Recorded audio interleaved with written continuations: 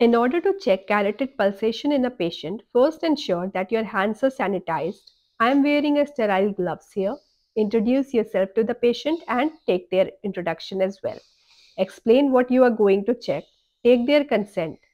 Of course, in an emergency situation, you have to skip these parts. Now place the patient in supine or semi-recumbent position. Elevate the patient's chin slightly. You can slightly rotate the neck towards your side. First,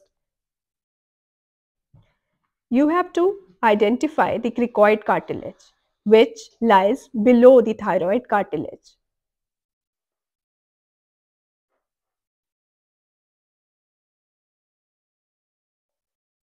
Then you have to identify the anterior border of sternocleidomastoid muscle. You can palpate the carotid pulsation in the groove between them that lies just lateral to the cricoid cartilage. Use your index and middle finger to palpate the artery. Carotid artery should be palpated in lower half of the patient's neck to avoid the carotid sinus compression.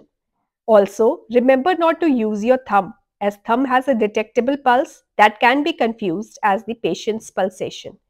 Rate and rhythm are usually determined at radial artery, and volume and character are usually assessed at the carotid artery or another larger artery like brachial artery. Remember never to palpate both sides simultaneously. In an older patient, it is advisable to listen for the bruit first by auscultating the artery before palpating. Thank you.